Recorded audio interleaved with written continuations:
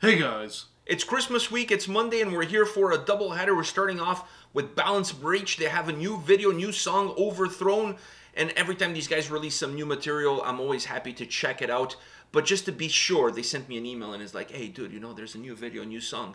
Could you show us some love? Of course we can show you guys some love. Yeah. We have nothing but love for Balance Breach and the good boys in Finland. So, are you ready to start off this double header with a band that we're very familiar with? So Yeah, very comfortable start. Exactly, because I don't know what the next one is going to bring. It's a Patronal request, so I'm not quite sure. So, you ready? Yeah. All right, let's do it.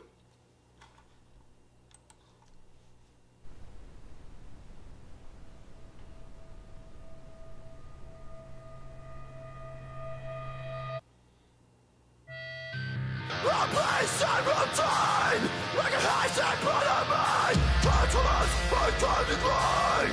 Won't put them in the brink of spine.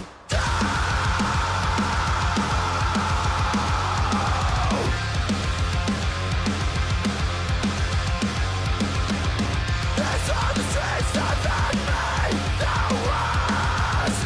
Listen for morality, my problem. Listen and turn me.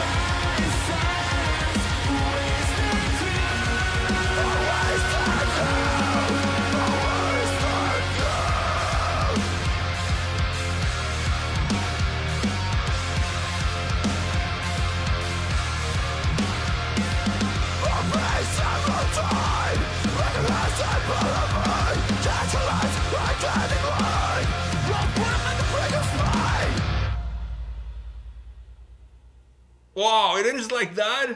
I thought they were going to come back again. But, you know, I'm not going to hate. I'm not going to hate. All right. You're going to go first. Oh, dude, that chorus. That chorus is just... I don't know. I can't say the word. I don't... The word's not coming to my head, but it lightens up my soul, that chorus. I was going to use a bigger word, but it's not coming to my mind right now. You're a little bit restricted on your vocabulary today. Illuminate. Okay. Yeah. That was the word. That's the bigger word? No, I was expecting something that I would have to go Google it or something. No. That was the word that I was thinking. It's a bigger word than just lights up my soul. Oh, then, yeah, I guess. But, if we're comparing but the two, you kind of set it's the not bar an a little Einstein bit level word here. It's like I was expecting some grade 9 Stephen word. Hawking kind of shit, and you kind of gave me some,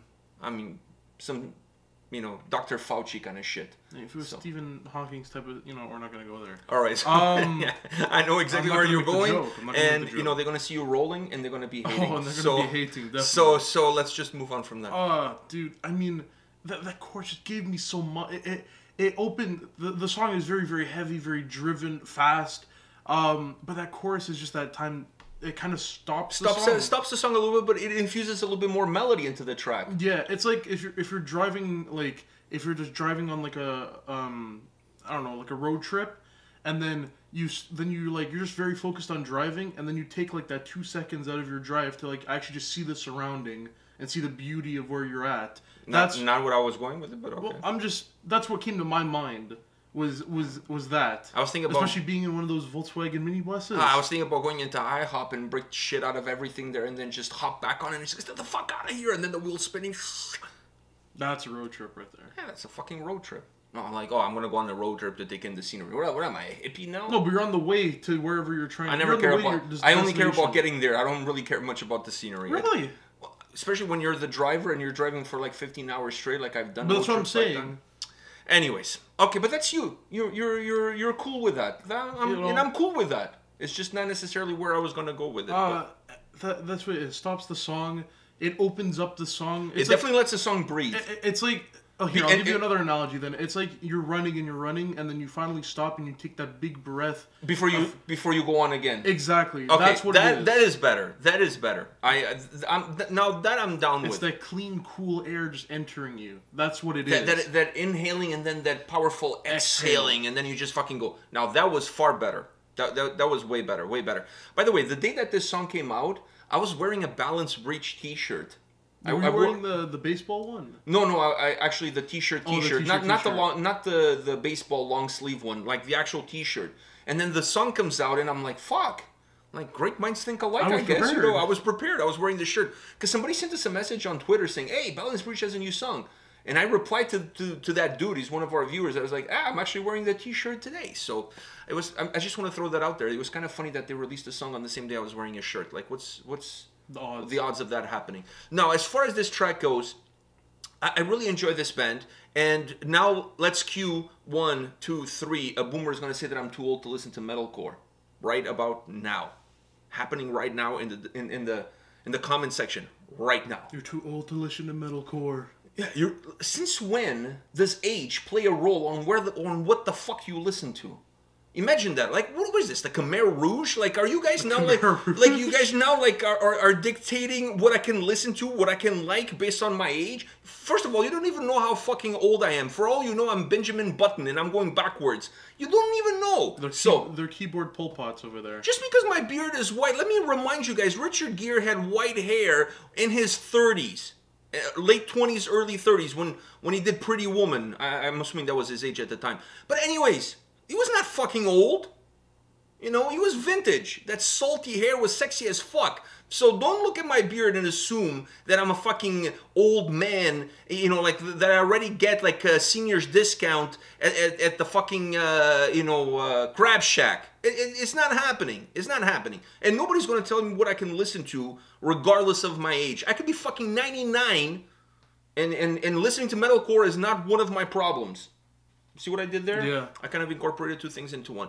I just hate when people say that. Like, since when does music come with an age restrict? Well, okay, maybe I should rephrase that. But since when does one's age it stop them from listening to certain genres of metal? Like, I can listen to whatever the fuck I want. You can, but I think when I hit my 70s and my ears start to leave me, it's gonna be really hard to listen to some breakdowns. That's what you're saying now. You don't know then. Your taste change, music evolves. You don't know what's going to be around then.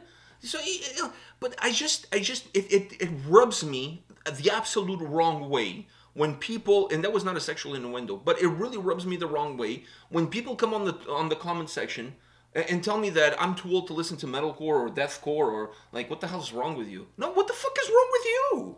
You listen to whatever the fuck you want, and I listen to whatever the fuck I want. I don't go to your house and tell you what to listen to, so don't come in my house and tell me what I can listen to. So anyways, I love these guys. I love these dudes. They make great music. We've been actually following this band even before they signed with Out of Line Music, so I feel like some of their success is because of us. We've been their lucky star, if you will. Okay. Okay. I like to claim. You like to claim. I like to claim this shit. Like I don't have much to claim these days. You like to claim the easy part of it. They're doing the hard work. You're claiming like the easy part of just I'm the sitting lucky here charm. and watching the video. I'm the lucky charm. Okay. Or you, me, both. We're the lucky charms. We're the lucky charms. Okay. Yeah, we give them a chance when nobody else would. Let's put it that way. Remember us when you guys get famous. And I don't mean famous like famous now. I mean like Volbeat famous or Gojira famous. You should have said Gojira famous, not Volbeat famous. Oh, Volbeat is still pretty famous. They still play arenas. I know, but like they just happened to open for Gojira. But you know, we're splitting hairs here. Really, it's not. You know, it's half of one, don't like Volbeat, 2/3 of the other. That's why they would probably like. If these guys don't like Volbeat, they're like, oh fuck, we're gonna be like Volbeat. Oh no. No, I mean, but then you say Gojira, it's like okay, maybe. All right. But anyways, I love these guys. I love their sound. This song. He said everything already. It's super fucking energetic.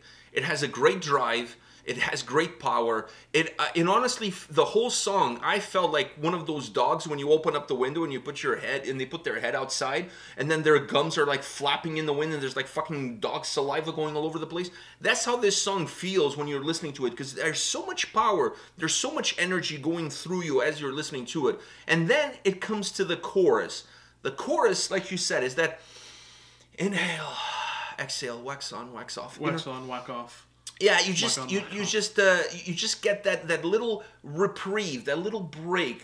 You know what I mean? And just so that things can continue, they continue with a more melodic drive and not necessarily a heavy one. I love that. The vocals change as well. Godly, going into godly. The vocals are phenomenal. First of all, I really love the screaming vocals, those harsher vocals in the verse. But when it gets into the chorus, the melody that the song has with the melody of the vocals together really lets the song breathe. It brings some air into the track. But the melody of what the guitars and everything was doing, and the melody of his voice in that chorus, they became one. They became one unit, and it was really because. When especially the note in the chorus where he was leaning into that melody, right? They full on became one there. I couldn't tell which was him and which one was the actual guitar and the full actual song itself. And I love that because it just has a nice sound to it. It just feels very robust and open. Yeah, I agree 100%. Great track, a lot of fun, a lot of energy. But these guys, I'm also been seeing a little bit of a progression with them. It's not like this song sounds exactly like the last 15 songs, 20 songs that they've done. I see the way that they're constructing tracks, the way they're putting songs together. They're being a lot more creative with how they bring things along and not just find one formula that works for them and then now just let's multiply that formula and everything follows the same process, which would become a little bit repetitive. In a genre that's already repetitive as it is, you want to break away from that mold as much as possible for the songs to always feel like they're adding something new and adding something fresh. So this one kind of did that. It had a couple of caveats. The way it starts with that pause at the beginning, and then it comes back again, and then the song starts. I thought that was interesting. The way it ends, also, I was not expecting it to end that way. So they threw in a couple of caveats here and there in order for the song to have few different nuances. Once again, to try to break away from the pack and not just sound like another metalcore song from another metalcore band. So, kudos to them. Yeah. All right. On that note, we're done for this video, but there's another one coming right after. So don't go anywhere. Keep refreshing, and we'll see you guys at the next video. See ya.